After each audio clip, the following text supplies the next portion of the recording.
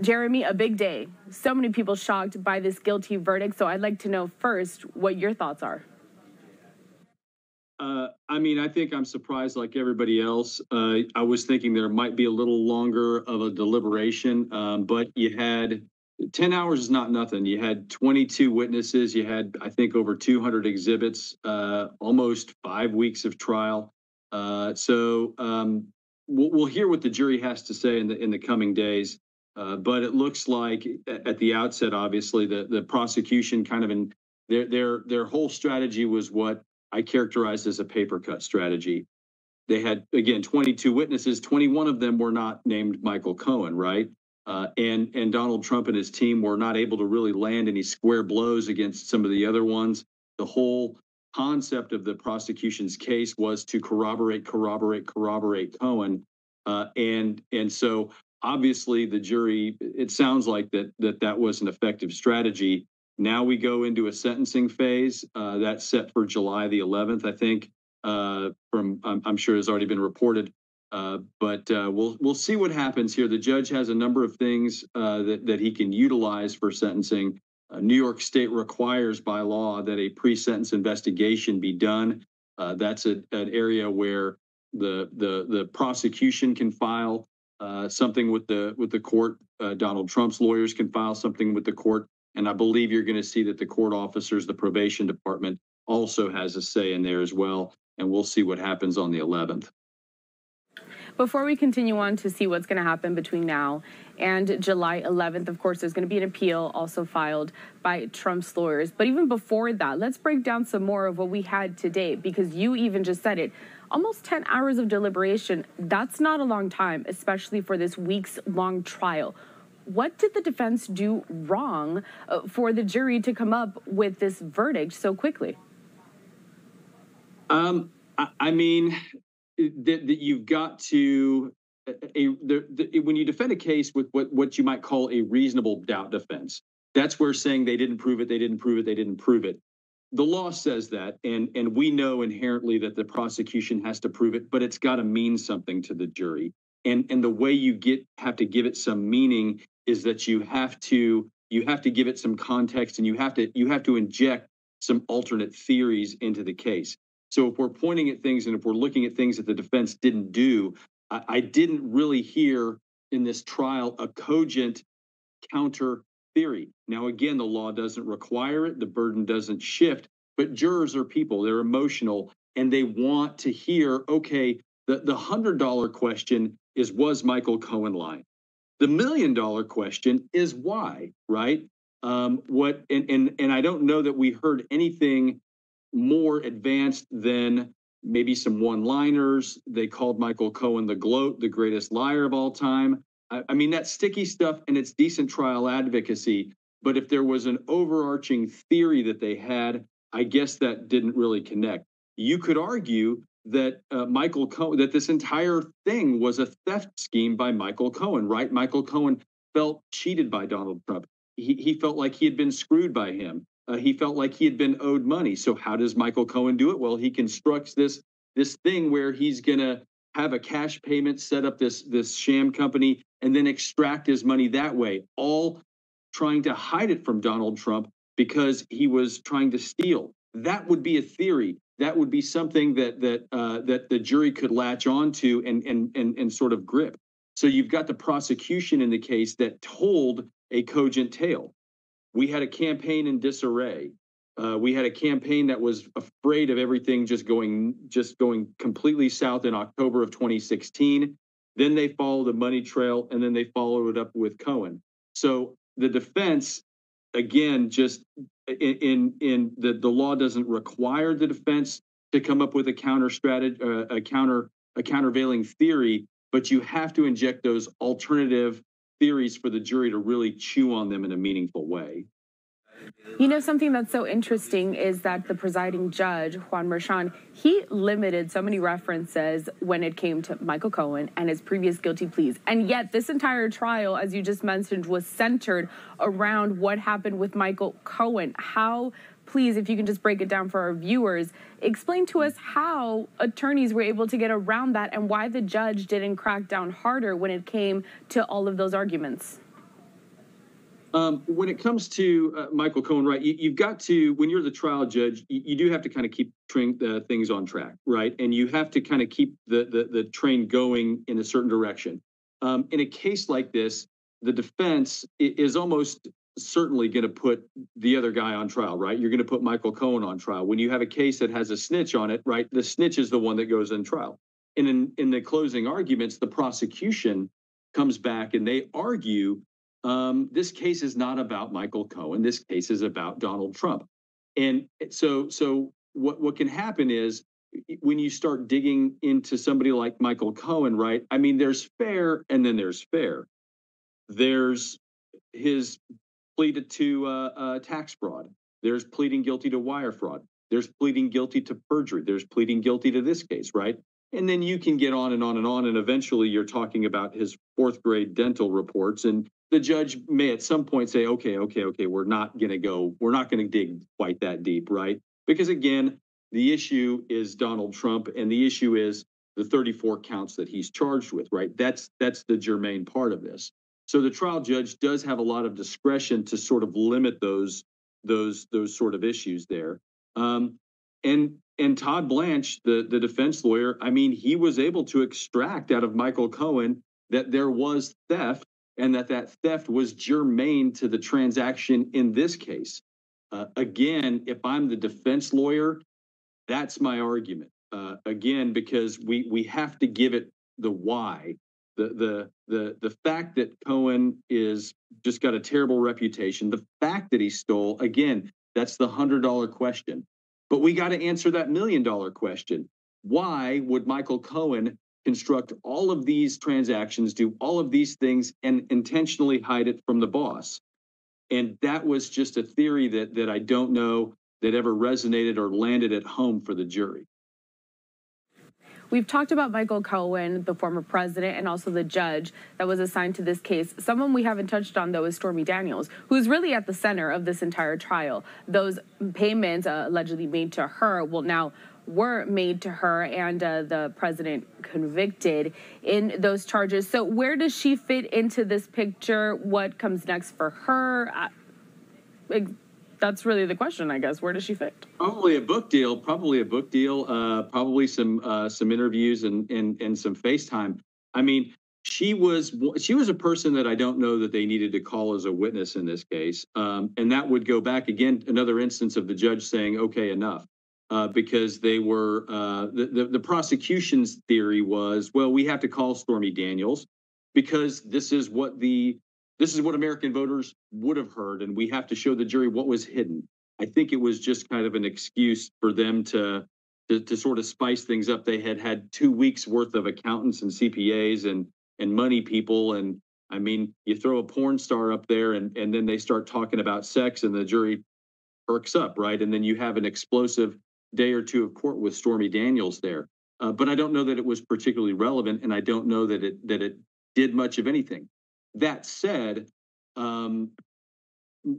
President Trump has consistently denied any kind of relationship with her. I don't think any of us care, and I don't know that the jury cared either. And from a trial advocacy standpoint, again, when we go back to what we call kissing the ugly baby, right? Marrying up to facts that hurt us, that probably would have been a good example for them to come back and say, you know what? Okay, fine. You know, we're not going to sit here and just deny. We're going to kiss that ugly baby, but it doesn't really matter, right? I think that's probably the more effective play. Another good example of, again, kissing the ugly baby, Todd Blanche in opening statements leaned into Donald Trump's reputation for kind of being frugal, right?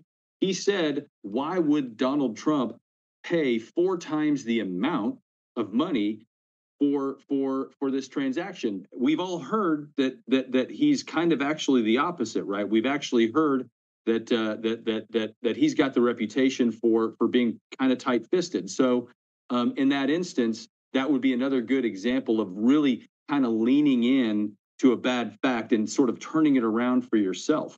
Again, would have liked to see it a little more on the Stormy Daniels issue. That's where you could have made money. But they were able to attack her. They were able to, I think, score some points with her. They were able to expose I think some of the inconsistencies that she said, some of her motivations. I think you're going to see her on a lot of talk shows now. I think she's going to get a book deal, and I think she's going to do a whole lot better than that $130,000 she initially got. Okay, I want to continue on with a couple of more points, just moving through what's going to be upcoming within the next few weeks. So the appeal process, Trump's attorneys already announcing that he is going to appeal this verdict. What's that going to look like? How long is it going to take? And will it really change anything? Okay, so the next thing that's going to happen, obviously, are those pre-sentence investigations and those pre-sentence reports. And the judge will take that into consideration, and then the judge will sentence Donald Trump on July the 11th, or maybe he'll just have a hearing that day and then he'll think about it.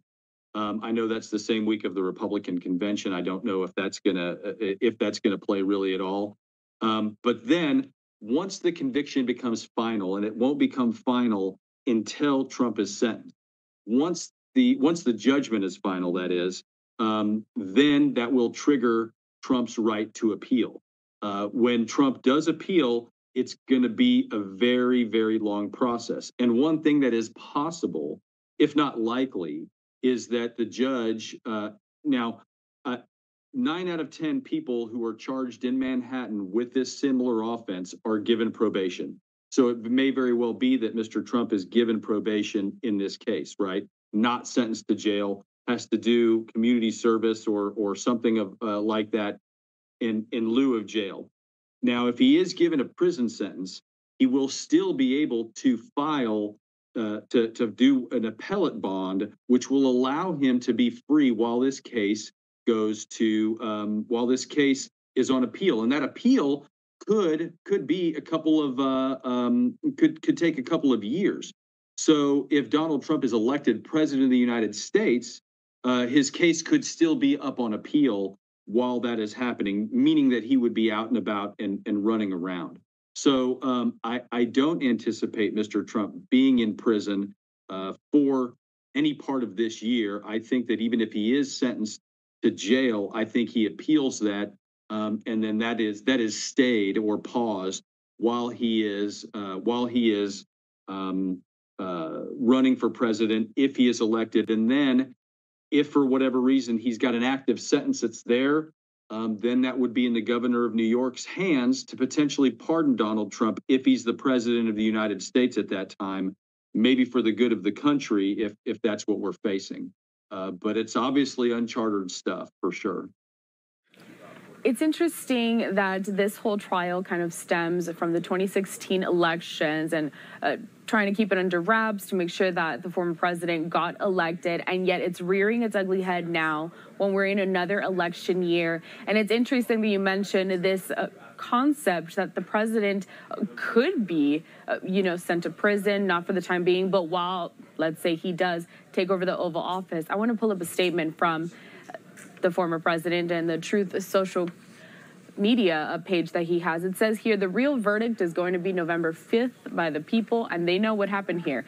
And everybody knows what happened here. You have a Soros-backed DA, and the whole thing, we didn't do a thing wrong. And it's almost crazy to even think about this, but you mentioned how New York's governor would have to pardon him in the future for the good of the country. What would that even look like? And is it a requirement for New York's governor to pardon him if we were to find ourselves in a situation where he was imprisoned? No, the governor is not required to pardon him, but that would be the question, right? So let's say Donald Trump is sentenced to jail. Now, again, that could be home confinement. Michael Cohen was given home confinement. And again, for those reasons alone, I don't see Trump actually going to a prison, even if he is given a jail sentence. It would very likely be that would be some type of home confinement, if you will, and I guess the home could be the White House, right? And they could try to navigate around that, but that would be the real political question, right? Would the governor of the state of New York be willing to do that? Yeah, it's strange questions, strange times, to be sure, with a lot of those things, but legally that's sort of where we are now. I'll give you this.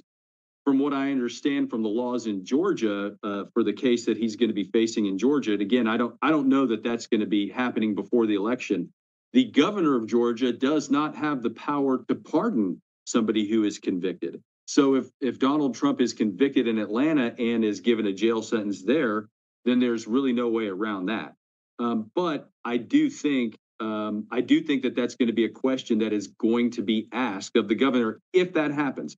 If Donald Trump is given a probated sentence, if he's put on probation, then you're looking at he's going to be able to be the president. He's going to be able to do what he needs to do. He's going to be able to travel and do all of those things.